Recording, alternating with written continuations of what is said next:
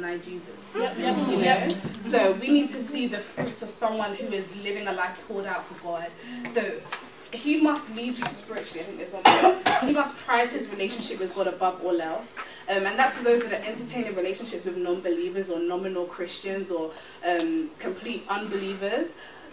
How much does God mean to you? How much does he mean to you? Because if God is truly your everything, then how can you accept the love of someone? Or how can you be with someone that cannot love all of you because he doesn't love God? So it's important that as believers we are equally yoked to other believers. And that's something that is a prerequisite. It's not a preference. It's something that he must have. And if you're unsure of that, then possibly there might be areas of your foundation in Christ that are unsure as well. And that's something to revisit.